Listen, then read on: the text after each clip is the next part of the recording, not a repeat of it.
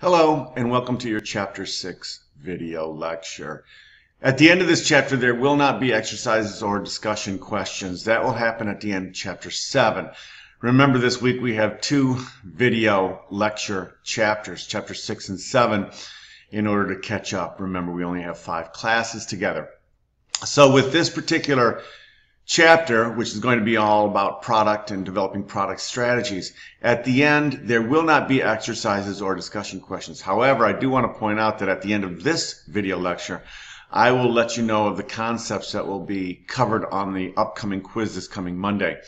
So make sure at the end of the lecture, when I'm done lecturing and the slides are all done, you do wait, because I will be back in video format and letting you know what's going to be on the upcoming quiz.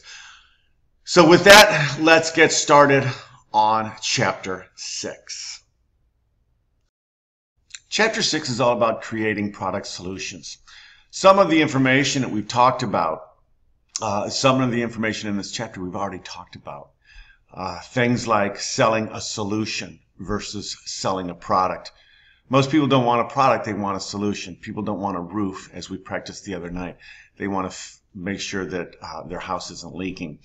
So the main focus in this particular chapter is all about creating product solutions versus creating a product strategy. We also explore feature versus benefit, which we talked about a lot the first night we were together in this particular chapter.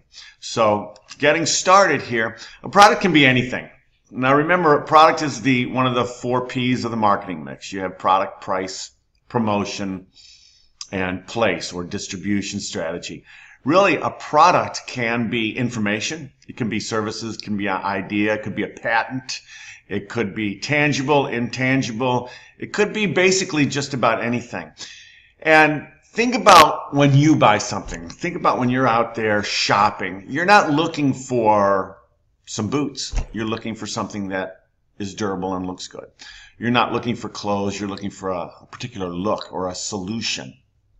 It's the same thing with any other product. We've got to create value. And when we talked about last night, we talked about adding value through relationship selling. Well, it's the same thing. A product strategy or a product not only includes the product itself, but also the support or the service that goes along with it. Think about it. A cell phone is no good unless you have cell phone coverage like Verizon or AT&T or something like that. Other than that, a cell phone is useless. So when you think about your cell phone, you think about the product, but really the solution is to keep in touch with the outside world. And that solution not only includes the particular product, that solution includes all the services that go with it. So oftentimes when you're selling a product or when you're selling a solution, not only are you selling the tangible good, but you're selling the support, the service, and all the other things that go along with that. The warranty, the guarantee, and things like that. So product strategy really is a plan that emphasizes becoming a product expert, including all the intangibles to tangibles, etc. We're selling benefits. We're not selling features. We're selling solutions. We're not selling the product. We're selling what the product can do for the buyer or for the customer or for the prospect. And that's what is really key when you take a look at this particular chapter. That's what this chapter is all about. So we've talked about personal selling philosophy, adapting a marketing concept, and personal value selling in previous chapters. The last chapter we talked about developing a relationship strategy, which is maintaining high ethical standards, product relationship, etc. So the next 2 chapters, Chapter 6, which we're on right now, and Chapter 7 is all about developing a product strategy, becoming a product expert. Becoming a subject matter expert, giving the customer what they want, giving the customer a solution to their particular product. Remember, when we talk about selling, and what we've talked about throughout the entire semester so far, is we've talked about need selling. We're using a spin selling approach from Neil Rackham, who started spin selling. We're using a spin selling approach, But a spin selling is all about using the S, the P, the I, and the N to uncover the needs of the prospect. Once we uncover the needs of the prospect, then we present a product solution. That product solution includes the warranty. It includes all of the other things that go with the product. So the first part of selling is uncovering the needs. We practiced that last night. We practiced that at different times, trying to uncover needs of the buyer, questioning to uncover needs. Now we're looking at a product strategy, which is the solution to those needs of the customer. And that's what we tried to get at last night when we were selling roofing and when we were selling siding, etc. No one wants a roof. They want their house to be warm and dry.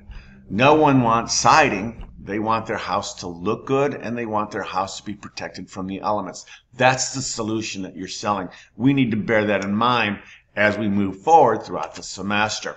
So a solution is a mutually shared answer to a recognized product or problem, A solution is more than product specific. We talked about that. It's answering the needs of the buyer. You can see in the tombstone down there, and I read, selling a solution versus selling a specific product requires a greater effort to define and diagnose the customer problem. We do that through spin selling. We diagnose the customer problem through understanding the customer's needs. In order to sell a solution, you need to uncover needs. So it all works together.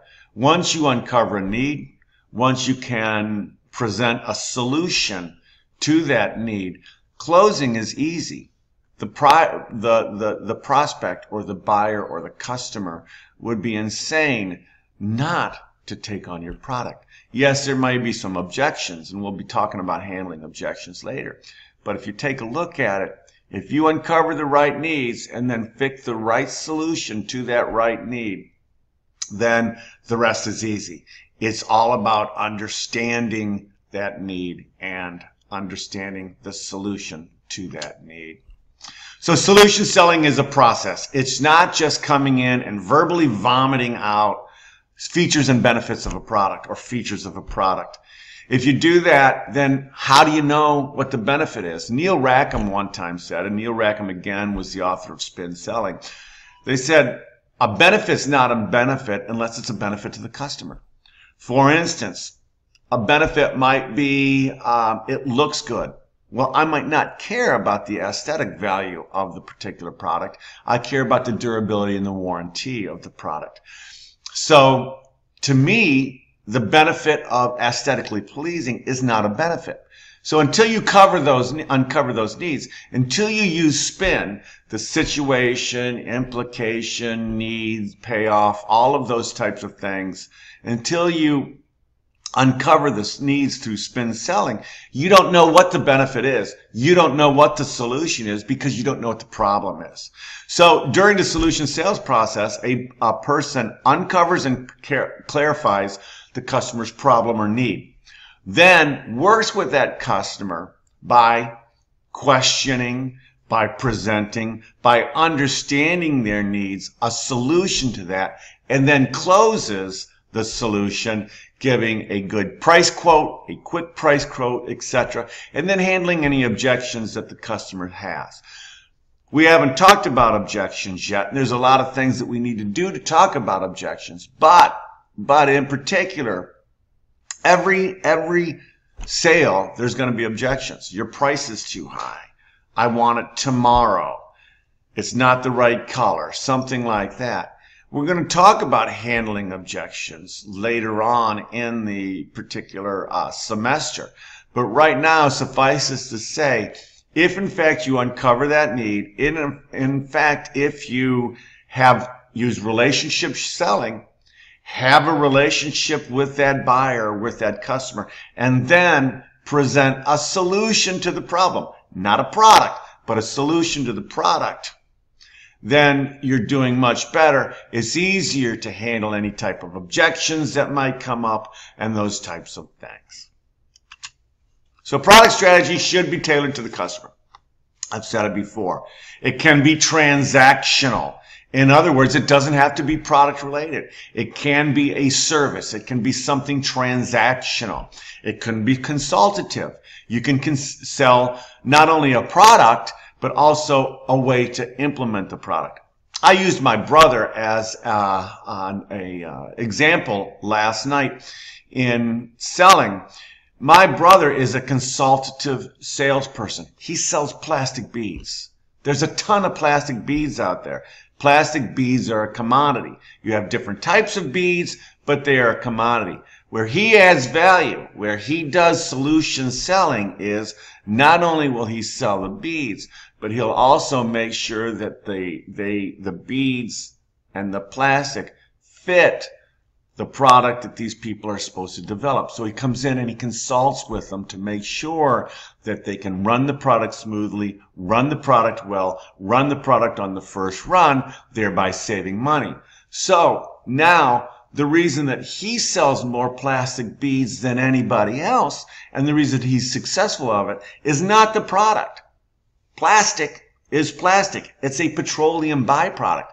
What he brings to the table is that consultative selling to show them how it works.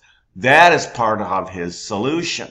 That's part of what he sells. That's part of his relationship selling. So he sells a customized solution. He sells something that's going to fit the needs of the buyer and becomes that strategic alliance partner. When you can do that, when you can establish a relationship built on trust and strong, high ethics, and then add a solution to the problem, including service, including the product itself, including warranty, etc. At that point in time, you've won. That is when you have a consultative relationship selling process with the buyer, and that's when the buyer calls you first. I talked about my relationship last night with the book rep or the textbook rep. He doesn't sell a textbook. He sells a solution. I have a problem. I have a new class that I'm starting up. I've never taught this class before. I'm looking for a book that does this. He provides that book for me, or provides a series of books that can do that, and then consults on which one might fit my need better. That's why I look to that particular book rep first. We've established that relationship. It's a good trusting relationship, and now I go to him first. So product configurations oftentimes solve complex buying needs, custom fitted solutions. Usually it's not maybe one product, but it's a series of products. It's a series of steps to go through the product. If you think about it, a product strategy includes all of the particular for product marketing mix. So it would be promotion, how you're going to promote the product. It would be the price, because the product pricing is part of your product solution. Obviously, if you're going to add value, you're going to price yourself maybe higher than in the marketplace. Again, going back to my brother, because it's a very good example of how he adds value to his product solution. His plastic beads are higher than somebody else's plastic beads. But what he can do is he can consult, add value that way. So in the long run, because they can run it right on the first run, they can save labor, they can save time, etc. Even though the material is a little bit higher, his solution is less expensive.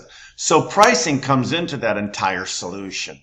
So a major part of the product configuration is not only the product, not only the warranty and the service and all the ancillary things going about the product, but the price and also the delivery method, how you're going to get it. Think about it. Oftentimes we'll buy online versus going to a particular store. Why? Because it can get delivered right to our doorway, right to our doorstep. Yes, we might have to pay more in shipping, but it's the value of having it delivered right to our door. It's the value of being able to click and get all of the different products and pricing at our fingertips is why we shop online. Sometimes because you add the tax and you add the shipping, shopping online is more expensive. But it's part of that whole product solution, including the distribution and how you're going to get it there. So don't think about product as just being the product. It's the entire marketing mix that goes along with it. So a very important part of the sales process is quotation management, or getting a quote to a customer or prospect or buyer as soon as possible. That quote should not only contain the price of the product, but all the other value-added things that the product or the solution can provide to you, including distribution, including all of the things that we've talked about previously in this module. So preparing the written proposal really oftentimes will include 5 parts: the budget or the actual price, an overview. Generally speaking, it's good to start with a price, get it right up front, and then in the objective, strategy, schedule, and rationale, you can justify the price. Oftentimes, written proposals should be very glib, short, to the point, and so that a prospect can really understand what you're trying to say in as few words as possible and as easy to understand as possible. Remember, oftentimes a prospect is not going to go searching for the answer. You've got to put the answer right there in front of him or her in order for her to find it quickly, so that she can understand what you're trying to do and understand all of the different things about your proposal. Effective sales letter writing. I think that this really should go without saying, but I'm going to say it anyways. They're not texts. It's not millennial speak, as it were. It should be proper punctuation, proper English, proper words, etc. Use graphics to make a point. Don't use graphics just to make it pretty.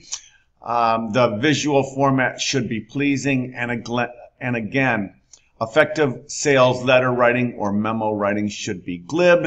It should be to the point. It should be short, and it should be sweet.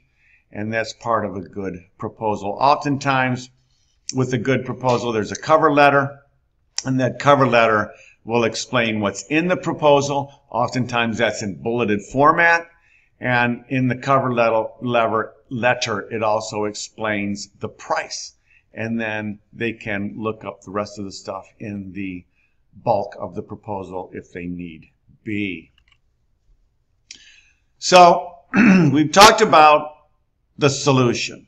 We've talked about getting the needs and getting the solution for the prospect. We've talked about a good proposal, good quotation management, which means getting a proposal to a prospect in a timely fashion that is correct, short, and to the point. The other thing that salespeople need to be is become an SME, subject matter expert. Sometimes they call it a product expert. I tend to call it an SME, or a subject matter expert. A subject matter expert is a person that knows not only all about their product, but also about the customer's business and what the solution of their product is for. That means to be an SME, not only do you need to know what your product involves, the features and benefits, but the solution it brings, all the value add that it brings to the customer, all of the different things that the customer might desire from your product in order to solve a problem that that customer or that prospect might have. The other thing is, becoming an SME, subject matter expert, means you need to understand your competition. You need to understand your competitive pricing. You need to understand the features and the benefits of your competitive product, your competitor's product, and you also need to understand the drawbacks and the objections that you're going to find within your product, and also the drawbacks and the objections that you're going to find with your competitor's product. All of that makes you the salesperson, makes you the account rep, or whatever you want to call yourself, the subject matter expert. So being an SME goes way beyond becoming a product expert. Becoming a product expert is just one part of becoming the SME. Customers will seek out product experts, but more importantly, they'll seek out SMEs. So product information categories include quality, it includes product development, it can include data, specifications, all the other things that's to your product. But more importantly, remember, you're not selling a product. You're selling a solution to a customer's problem. And once you understand that you have a solution to a customer's problem, then you become not the salesperson, but more the relationship seller, the consultative selling, etc. All of that has to do with being an SME. Important in your SME is your price and delivery. Also important in being an SME or subject matter expert is your competitive price, your competitor's price and their delivery. You also have to be an expert on your company. They're looking for you to solve the problem. They're looking for information about your company. You need to make sure that you can portray your customer in a very ethical manner. People want to do business with an ethical company. You need to understand about your customer sustainability procedures. You need to understand about how your customer stands on your company stands on different issues, all of the different good your company's doing, all the PR that your company's doing, and that type of thing. Again, buyers want to be able to fully trust not only the salesperson, but also the solution, the relationship, and the company that salesperson represents. So becoming a company expert is very important. You need to understand your company culture, your organization, your support for your product, also your sustainability goals, all those different things within your company so that the customer, the prospect, the buyer, whatever you want to call her, she can understand and feel good about who she's buying from, why she's buying from it, and the entire package, including price, solution, product, delivery, all of those different things about your company. We talked about being an SME, and being an SME, you've got to know your competition. You got to understand what's good about your competitive product, and you got to understand what's bad about your competitive products. You got to understand what's good about the competitive sales reps and what's bad about the competitive sales reps, including their service policy, their pricing, their delivery, all those types of things. Now, that doesn't necessarily mean that you're going to bash your competitor. You would never do that within a salesperson. However, when you get an objection, such as your competitor's price is lower than yours, if you understand their competitive pricing, you understand all of the different things about your competitor's product, you can handle that objection by showing what you have over your competition in order to justify that higher price. That doesn't mean you're bashing your competition. You're just pointing out the things that you have that are benefits to you over benefits to the customer over your competition, and therefore you can justify that higher price. It's all about handling objections when you come to the closing of sales. So understanding not only your product, but understanding all of your competitors' products and the competitors' products out there is very important. It's better emphasize the benefits of your product. Sources of information, really you're going to get a lot of information from web. You're going to get a lot of information from on your particular company from plant tours, internal sales, and sales support members.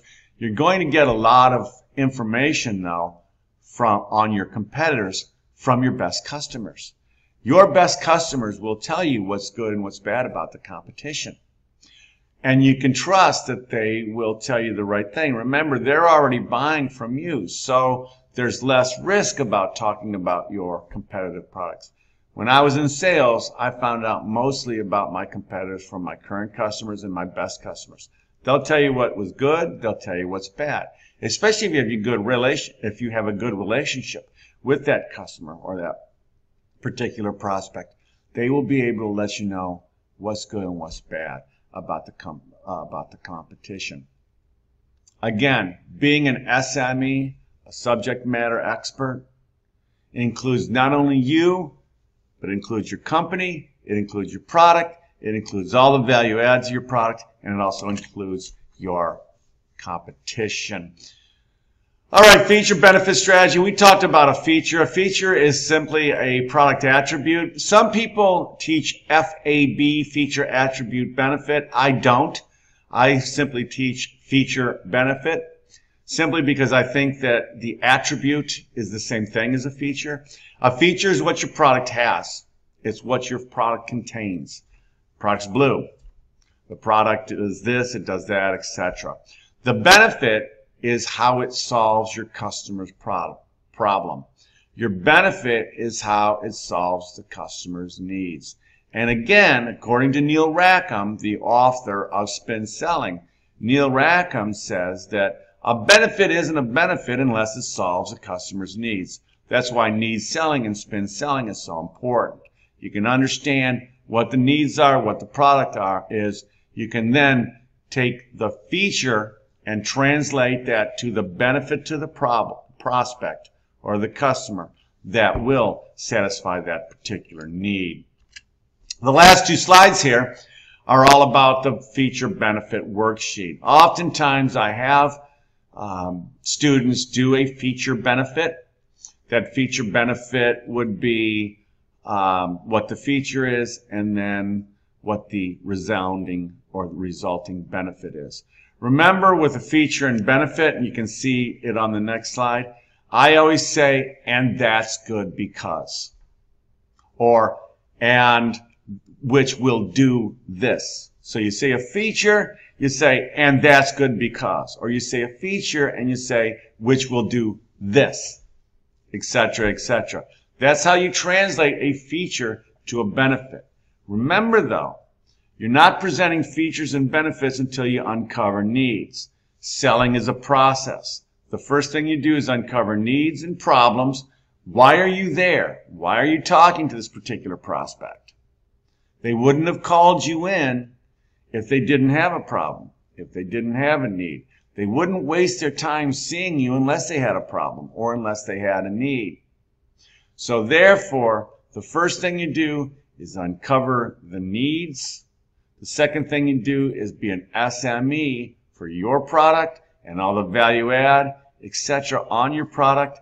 And then as you present your value added solution, you use features and you use benefits.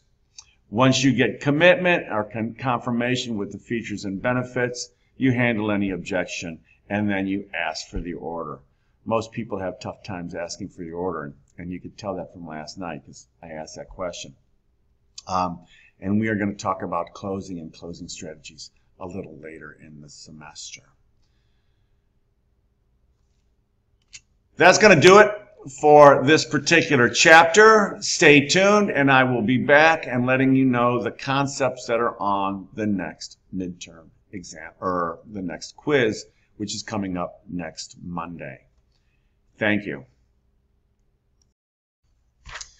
And I'm back. I want to talk to you about some of the concepts that are on the upcoming quiz. Again, these concepts are not all inclusive. Make sure you study mostly the slides. Take a lot of the quiz questions from the slides, but you also have to understand the book too. So understand opportunity selling, understand the concepts of value added selling. Understand communication style bias and how to minimize communication style bias. Understand the definition of a product and all of the things that come and are involved in a product, not just the tangible things, but all the different things. Understand product differentiation.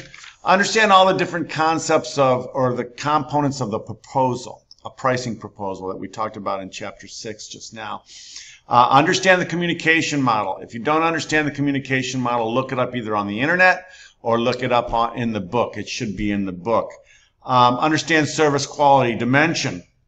Understand all the people that are involved in that relationship strategy. I showed a slide last night that was a bubble slide, and it had the salesperson up here and then all of the different bubbles down there, including the customer, management, etc. Understand all those different people in that slide. Be able to memorize that slide, if actually even draw it. Understand the 4 communication styles, not the quadrants, but the 4 communication styles. That's that one slide that I showed you that make very good last night, that makes very good test questions. So understand that. Understand product positioning and what's involved in product positioning. Understand self-concept versus emotional intelligence. Understand the definition of self-concept. Understand win-win and what goes into win-win. I showed a slide on that last night on win-win. Understand nonverbal communication. I showed a couple slides on that last night, nonverbal communication.